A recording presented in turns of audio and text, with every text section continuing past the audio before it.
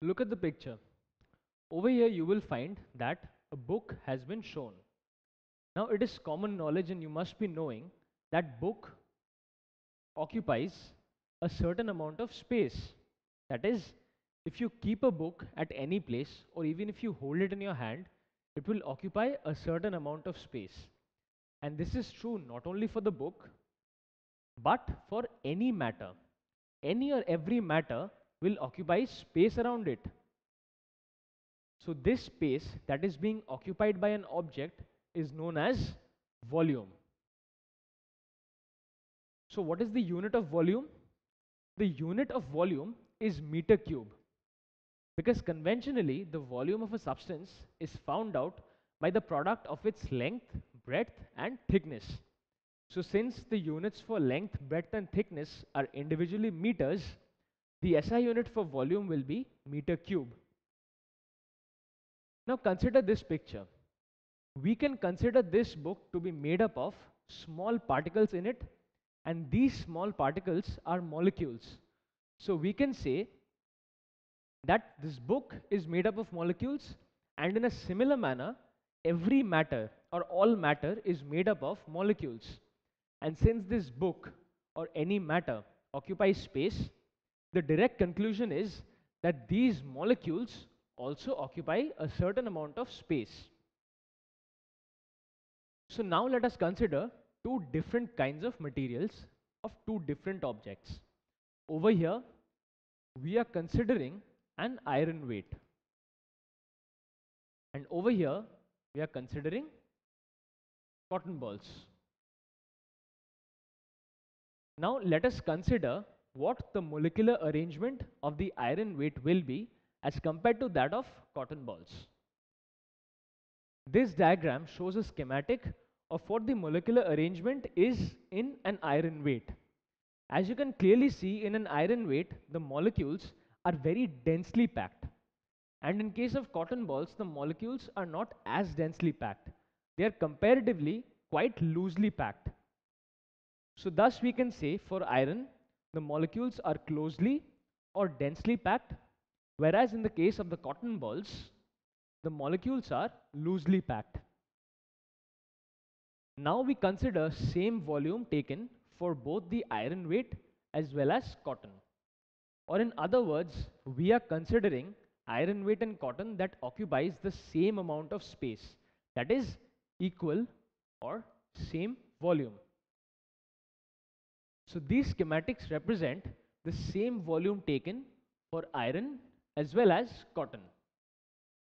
Let us consider that a unit volume or a volume of 1 meter cube has been taken for both iron as well as cotton. Now as you can see, in case of iron, these molecules are very closely or densely packed, and in the case of cotton, the molecules are loosely or sparsely packed. So thus we can say that since these molecules are closely packed, they have more mass. Why? Because more number of molecules are present in unit volume as compared to that of cotton, where the molecules are loosely packed, and that is why it has less mass. Thus we can say that iron has more mass per unit volume, because in this case we have considered unit volume for both the substances, iron as well as cotton. And since the atoms or molecules in iron are closely packed as compared to that in cotton, we can say that iron has more mass per unit volume. Now this mass per unit volume has a particular name, which is known as density. Density mathematically is given by mass of a substance divided by its volume. So what can we say about iron and cotton in this case? Since density is equal to mass and volume, and in the previous case we found out that iron has more mass per unit volume than cotton, because in both cases we had considered iron and cotton to be of 1 meter cube. Thus we can say that the density of iron is more than the density of cotton. Why? Because volume remaining same, If the mass increases, the density increases. And if the mass decreases, then density also decreases. Thus, the density of iron is more than the density of cotton. So now let us find out what the unit of density is in SI system. The unit of mass is kg and the unit of volume is meter cube. Now we have seen that density is nothing but mass per unit volume, which mathematically is given by mass upon volume. Thus, we can say in terms of units that density is represented as kg divided by meter cube. And this is the unit of density, that is kg per meter cube. Rho, the Greek symbol, is a symbol that is used to denote density. In a similar manner, considering the CGS units for mass and volume, that is gram and centimeter cube, we can find out the CGS unit for density, which is nothing but gram upon centimeter cube equal to grams per centimeter cube. Now, when I say that the density of iron is 7,800 kgs per meter cube, what do you think this statement means? At first, it might seem quite abstract to you that I'm defining neither the volume nor the mass, but I'm simply saying that the density of iron is 7,800 kgs per meter cube. But you'll be surprised to know that in doing so, I am defining both the mass as well as the volume. When I am saying that iron has a density of 7,800 kgs per meter cube, it means that a cube of iron with dimensions 1 meter by 1 meter by 1 meter, that is with a volume of 1 meter cube, this particular cube of iron would weigh 7,800 kgs. This is what the term density of iron is 7,800 kgs per meter cube means. So now let us consider 3 empty boxes or 3 empty cubes that have been taken. The dimensions of these cubes are the same and their volumes are 1 meter cube, 1 meter cube and 1 meter cube. That is, all these 3 cubes occupy the same amount of space and have the same volume. Now in the first cube, water is being poured. In the second cube, petrol is being poured. And in the third cube, milk is being poured. Now I previously mentioned to you that all these 3 cubes have the same volume and they have been filled up to the same amount. That is, they have been filled up completely to the brim. So we can say that in the first cube, there is 1 meter cube of water. In the second cube, there is 1 meter cube of petrol. And in the third cube, there is 1 meter cube of milk. Now my question is, do you think that these 3 cubes will weigh the same or would they be weighing different? We find that they do not weigh the same. The mass in the cube where water had been placed weighs 1000 kgs. The mass of the cube where petrol was poured weighs 720 kgs. Whereas the mass where milk was poured, the weight of that cube is 1035 kgs. It weighs 1035 kgs. So what does this signify? Since we had considered the volumes to be 1 meter cube and since we got their masses as 1000, 720 and 1035 respectively, we can say that the density of water is 1000 kgs per meter cube. The density of petrol is 720 kgs per meter cube and the density of milk is 1035 or 1035 kgs per meter cube. So now I have another question for you. Over here I have taken the same volume of water as that of iron. And the question is, by how many times do you think that iron will be heavier than water? The important consideration is that same volume in both cases have been considered. And the question is, by how much will iron be heavier than water.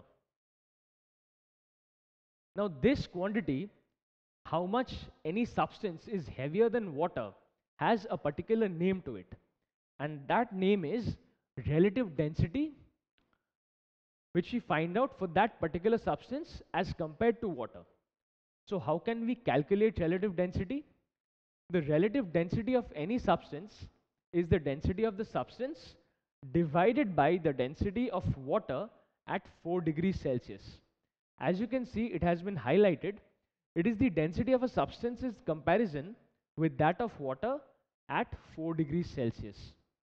It is important to note that the density of water is calculated at 4 degrees Celsius, and to that is compared the density of the substance which we are considering.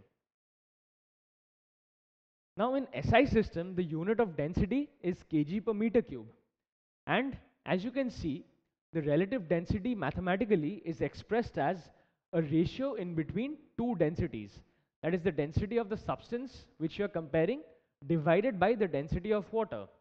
So since it is a ratio of densities in both the numerator as well as the denominator, relative density is a quantity which has no unit. So now we try to find out the relative density of iron. It will be given by the density of iron divided by the density of water at 4 degrees Celsius. So let us find out what these values are. We have seen that the density of iron is 7,800 kgs per meter cube, and the density of water at 4 degrees Celsius is 1000 kgs per meter cube. So if I cancel out these two zeros because they are common in both the numerator and the denominator, I get the relative density of iron is 7.8. Thus we can say that the relative density of iron is 7.8. Now what does this statement mean? This statement means that iron is 7.8 times denser than water. Now if I consider equal volumes of both iron as well as water, which I had initially considered, the same volume in iron and water, then this statement that iron is 7.8 times denser than water will have a more relatable meaning.